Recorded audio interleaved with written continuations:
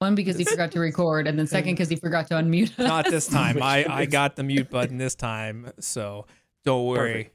All right, everybody, welcome back for another episode of Dried Blood, our after-action report after D20 Deathmatch. This time, you saw Sunozar against the Shadow of the Arbiter, played by me. It was an impressive performance, I have to say. I really knocked it out of the fucking park, I think. What do you guys think? You think I did good? I think I did good. I think the spotlight on you would make you disappear. You are a shadow after all. So let's move it over to Nelstar and Sunozar. I mean, if we're talking about knocking it out of the park, that's what I did with your character's head at the end of the match. Oh, shit. And the burn of eating the candy in front of his face. Okay, so I will say this. I can't rough. take full credit for that. That was Mutant Noodles in chat's idea. And I was like, you know what? We have to do that because I'm pretty sure neither of them looked at chat and saw it. So I was like, okay, yeah, we have to do this. Yes. Hey, but that's what, like, having chat there and having everyone cheer and scream and give suggestions, like, take them. Like, those are as if they were a live audience. If they so move you and come up with something brilliant and you want it, go for it.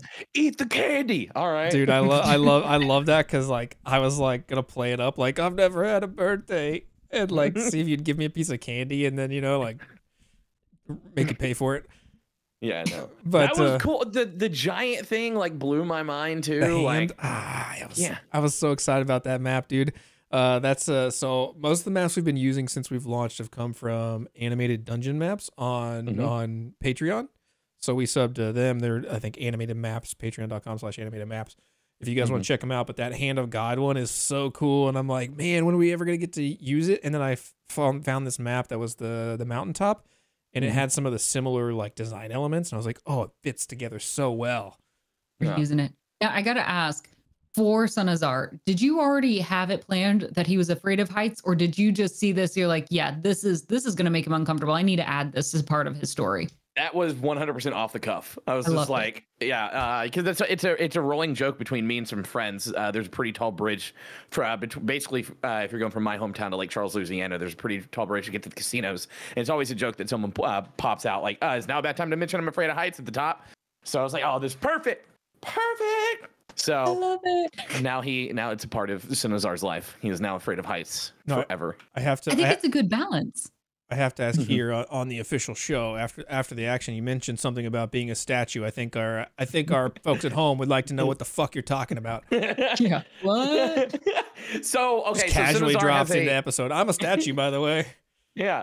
Sunozar has this, like, pretty epic background, obviously, like, by the tale of his sword and the fact that it embodies the soul of his friend that was this powerful wizard.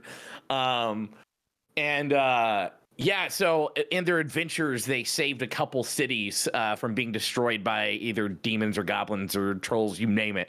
So there's a couple cities where there are actually statues erected of Sunozar and his wizard friend. So that's just part of the backstory of Sunozar. So whenever he said it, I was like, that what? Okay, yeah. No, he is actually a statue. You just have to travel to a city to see it. You're the Ronald McDonald that I picked up and animated. Sitting on the bench, you know, I was like, hey, there's a statue outside Ruby Tuesday. I think I'm just gonna, you look good enough. Yeah. You're a statue, it doesn't matter.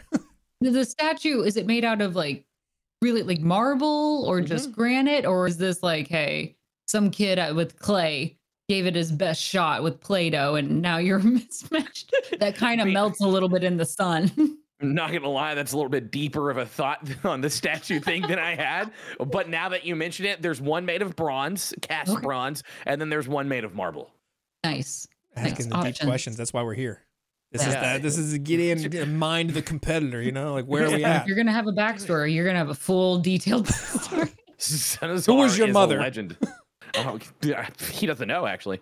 Oh, wow. Yeah. And how does that? Is that a real backstory or is that a cop out? No, that is a real backstory. So Sunozar's got this cool backstory about, like, he is like the prototypical, like, street urchin. Doesn't know who he was. He was an orphan. Became friends with an old man, and that was the wizard. And like, there's a lot to it. So it's pretty cool. That actually sounds really sweet. Yeah. Until the old man dies and gets embodied in his sword. Yeah, you know, awesome. Friends forever. No. So. All right. Cool. Well, I have to ask, as we always do, kind of as we wrap up, Any parting words from our champion Sunozar to the acolytes, or from Nelstar to the fans? Nah, this was dope. First of all, anyone that watched and listened, like, this was really cool. It was really fun. We kind of talked about it there at the end. Like, this was a cool way to, one, kind of flesh out who Sunozar is, but also like have a blast. And like, first of all, I haven't seen her talk to y'all in over 8 years, so it was cool to do that. To everyone else, watch out. Sunozar is never going to be stopped. Yeah. If you want to have a battle of the champions, sign Sunozar up, because he is ready to kick everyone's ass. That's right. I think we can make write down that the happen. name of this blood hunter. Write it down. Write it down. These are words. Yeah. We'll see if we can hold him up. All right, everyone. We'll see you on the next episode of D20 Deathmatch and the next Dry Blood.